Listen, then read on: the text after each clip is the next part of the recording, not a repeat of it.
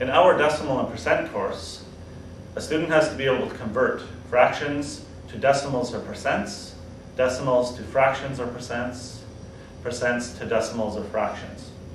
Here we have 0.385.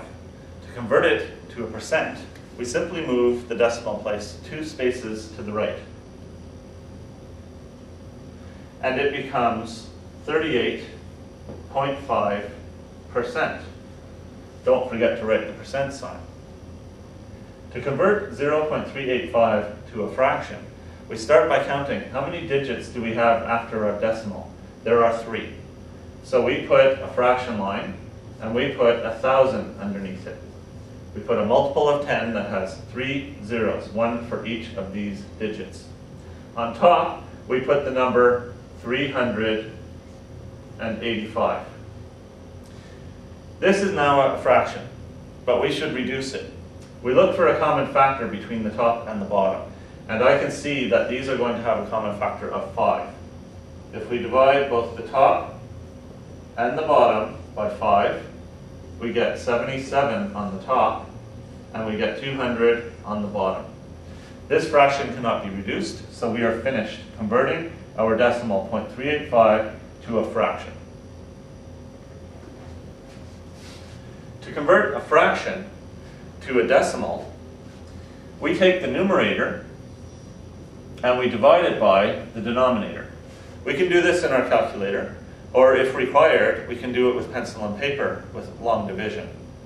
7 divided by 8 is equal to 0.875. We now have our decimal. To convert the decimal to a percent, we move that decimal 2 spaces to the right, and we get 87.5%. When we start with a percent, we can convert it to a fraction very rapidly by saying 46% must be equal to 46 over 100.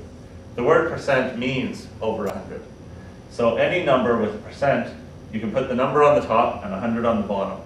If we reduce this fraction, we see that 46 and 100 have a common factor of 2, and we can divide both top and bottom by 2. We end up with 23 over 50. This fraction cannot be reduced, so it is our simplified answer. To convert 46% to a decimal, we have to realize that there is a decimal right here after the 6, and we move that decimal 2 spaces to the left.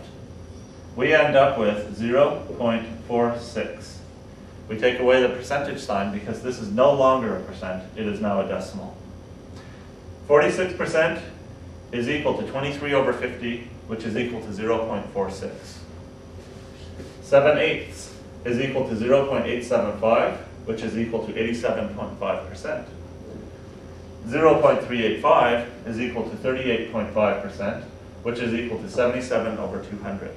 No matter what we are given, a fraction, decimal, or percent, we can convert it into either of the others.